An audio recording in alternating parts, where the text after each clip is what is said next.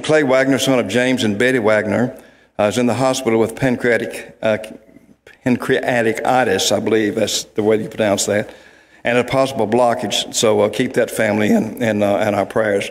Hewlin has been moved to Edgewood Rehab in Byram in room 306. Casey Hurley was supposed to have had surgery yesterday. Did you? Yep, he's back there raising the pan. He's giving a thumbs up. I think that was a thumbs up. Okay, he's good.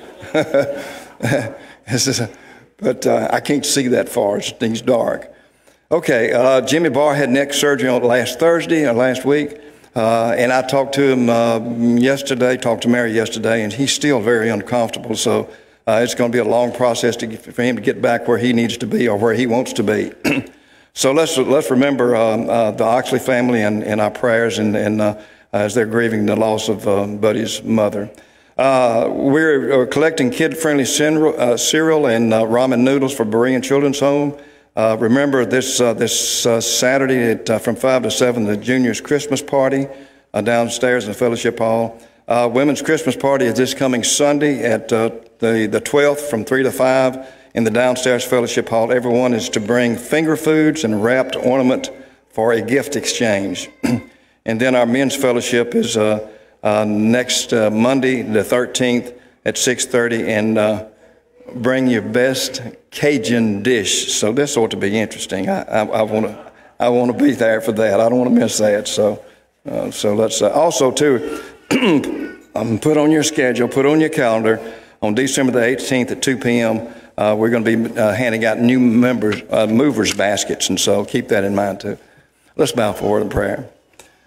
Our Father in heaven, we're so thankful for another beautiful day that you provided with us, and we're thankful that we've had another opportunity to come into our classrooms throughout the building tonight and to study a portion of your word so that we can be better Christians in your life, and so that we can live our lives better and so that we can have the benefit of being here. Father, we pray that you'd be with us as we enter into this song service, as we lift our voices in song, and also as we listen to the word that will be given to us in the way of devotion. Be with Darrell as he gives us a devotion so that we can be in accordance to your will. Father, help us always to look to you for our strength and for our guidance. And remember all those who are on our sick list, and we pray that you would give them some peace and comfort and help them to recover from those things that they are dealing with right now. Father, we thank you so much for your love. In Christ's name we pray. Amen.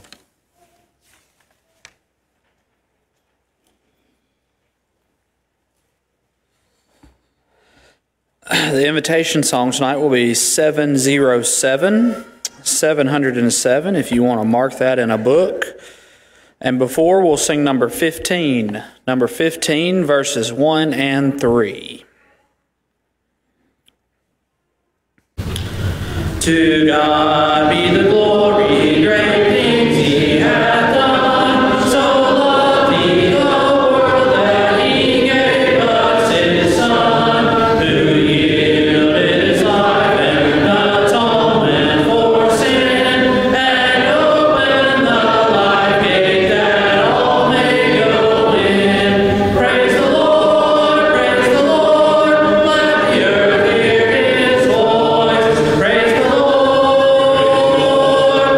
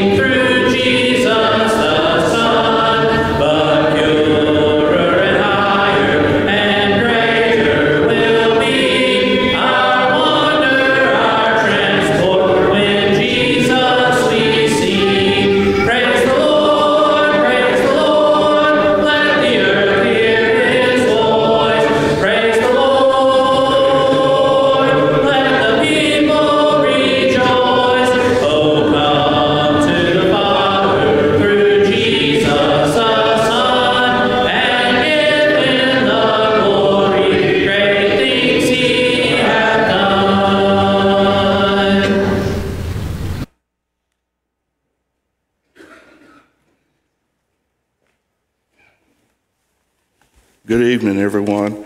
Glad to see everybody here this evening, be able to come together and study and praise God together. I'm going to be reading for 1 Corinthians chapter 11, verse 1.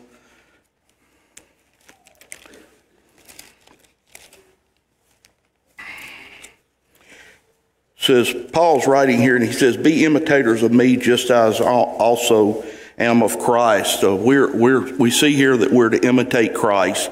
And Jesus came and made an atonement for our sins. He brought God's word to us and made it known to us. And in doing this, his life is an example for us to follow today. I know that imitating our Lord is one of the greatest challenges we have in living a Christian life.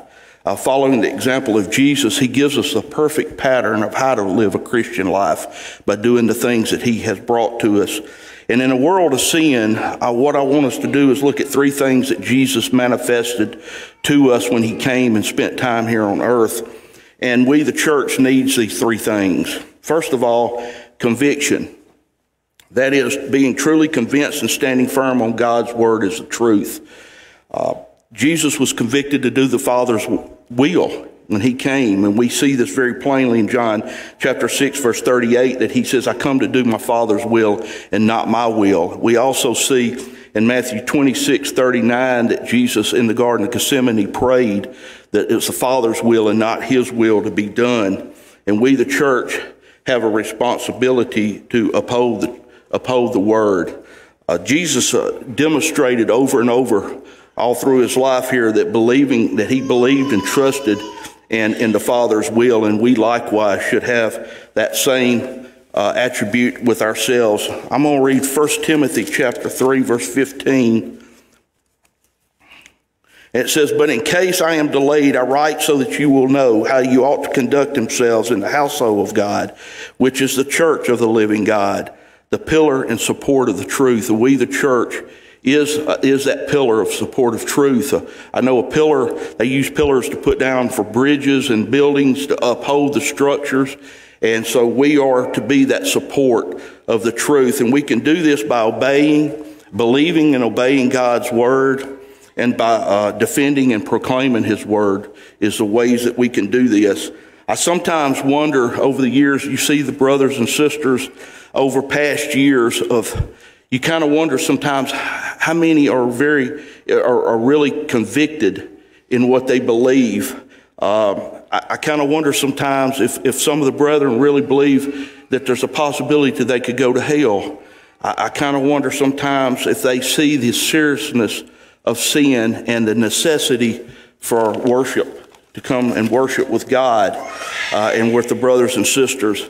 The second point that Jesus manifested to us is courage. That is the act to voice one's convictions in word or deed. And we see that Jesus did that all through his life. He never shrieked or shrunk from teaching the truth and telling other people about God's word or Father's will, even with the persecution that he endured and being to the point of being crucified on the cross.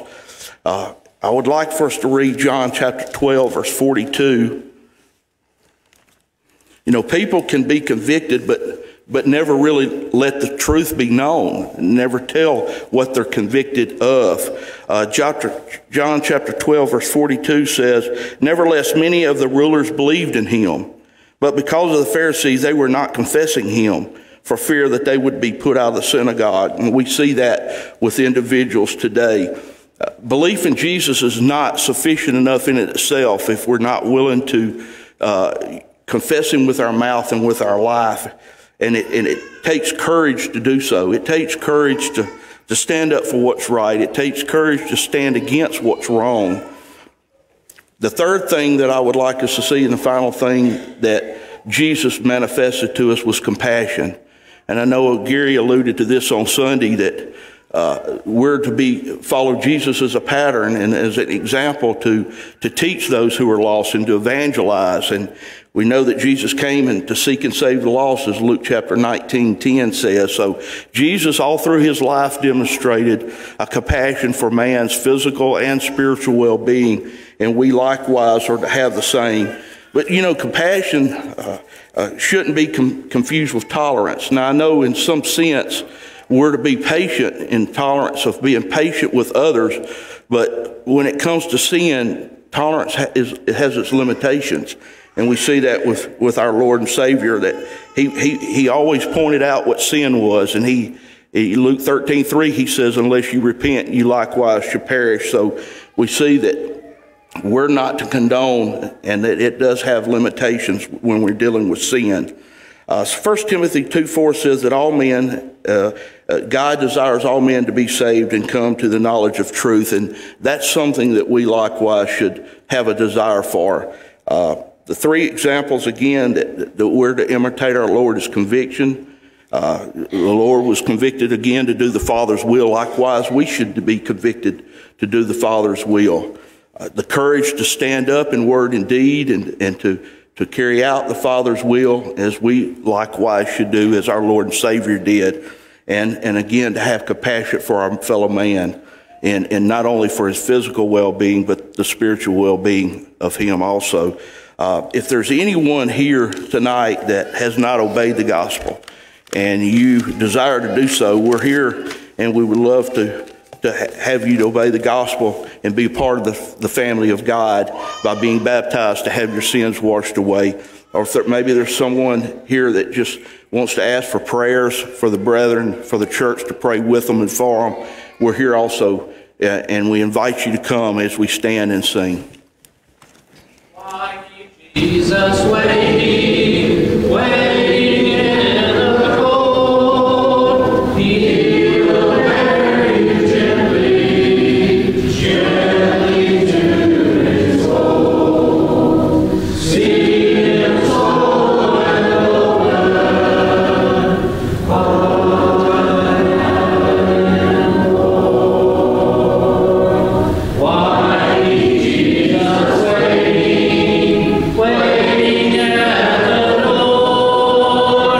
Oft knocketh softly, softly o'er and o'er. Hear him slow and open. I am Lord. Why keep Jesus waiting, knocking at the door? Soon he'll cease his pleading, yes, forevermore.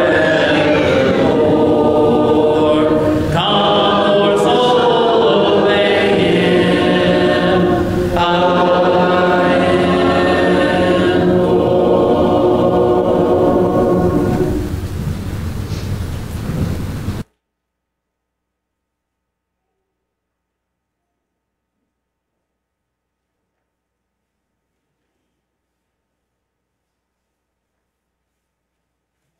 Let's pray. Our Father in heaven, we thank you for today. Thank you for the opportunity we've had to come together and learn more about you and study about your word and your will. And thank you for this church that meets here. Thank you for its leadership. Thank you for our preachers and deacons and all the rest of the members here. Please be with us as we try to do your will.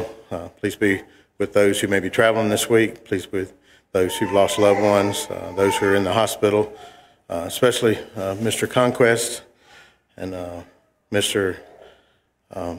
Barnett. Please be with them and as they go through treatments, and please be with those who are their families. Please be with the wedding this weekend. Help everything go well with that. Thank you for being with us. Please be with us and bring us back to the next point in time. In Christ's name, amen.